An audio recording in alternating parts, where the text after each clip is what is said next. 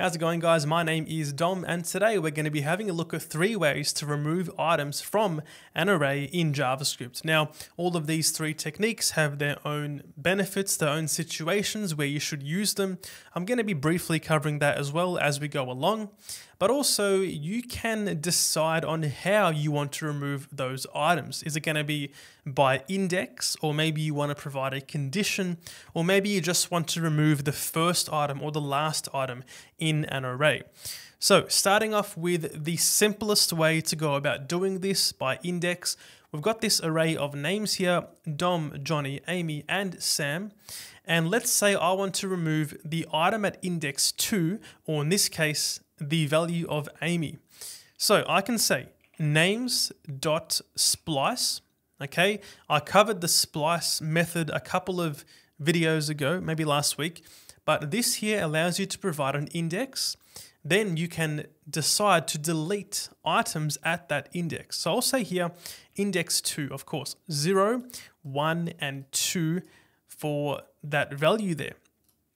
Then I'll say here as a second argument 1. So the second argument is a count of how many items to delete. Of course, 1 means let's delete the item at index 2.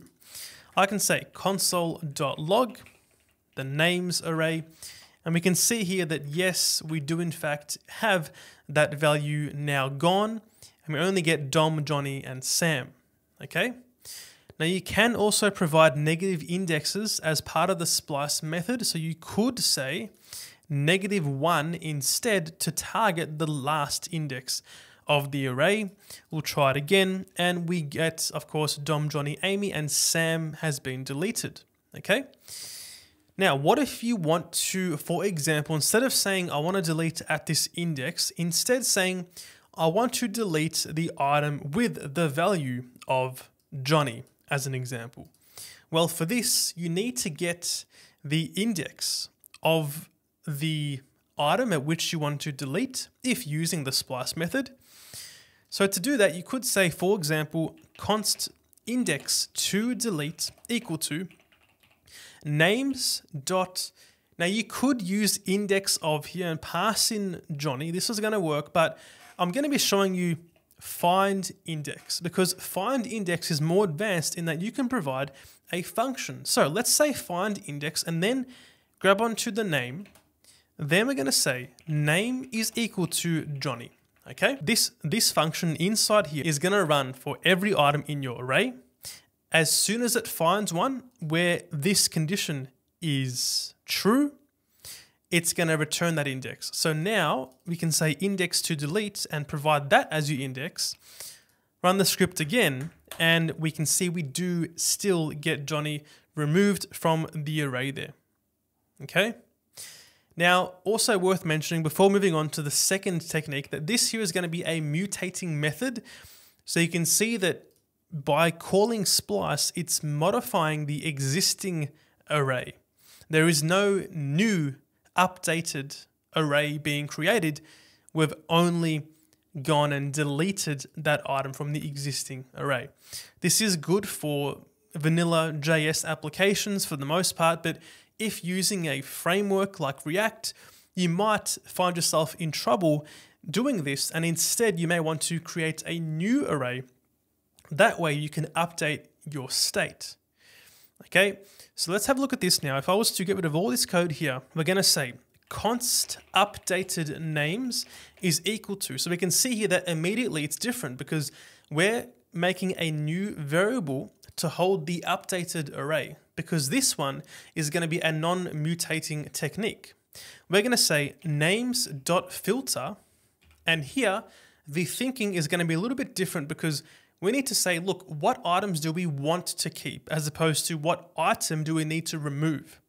So here we're going to say filter, grab the name, and let's say we want to remove Johnny. We're going to say, okay, I want to keep all the names which are not Johnny. So name does not equal Johnny. Okay? I can say console.log names and also updated names here. Run the script, and we get the first array, which is untouched, okay, as opposed to the previous technique using Splice, which actually modified the existing array. And the second one here, updated names, is everything aside from Johnny. So we're able to filter by the value instead, okay? While also having the added benefit of not mutating the existing array. Now, with this also, you can get access to the index. You can simply provide a bracket or brackets around your function here. Then provide a second argument, the index, so I, and you could say, look, if the index is not equal to 1, then also remove that item. So it's going to give us the exact same thing, removing Johnny. And there we go, that name is still gone, okay? Also keep in mind that this here is a function, so you can provide whatever logic you want in order for you to decide whether or not to remove or keep an item in the array. Especially when you have things like objects in your array and you need to get down into different properties of an object, compare values, etc. This might be the way to go about doing it. The last technique here is actually going to be making use of two methods, both pop and shift, and these allow you to remove from the end of your array or the start of it, depending on your own situation, your own circumstance, because this here would be commonly found on server-side scripts and things like that when you're processing large amounts of data and you need to, iterate through and get a task done for each one, whatever it might be. So again, hop down here, we're going to say names dot, let's start with pop. So pop is going to remove the last item, console.log, and provide names here. We can see that yes, indeed, the last item, Sam, is removed from the array. Now, these also have the added benefits of returning what was removed. So does the splice method from the beginning of the video, but I think this here is going to be a little bit more commonly used because you can say const removed name equal to, and now I'm going to log out that as well, and you can see, yes, of course, we get Sam here as your removed name. So like I was saying earlier, if you're iterating through a list of items, you may want to, of course, not only remove that item at the end, but also use it to do something.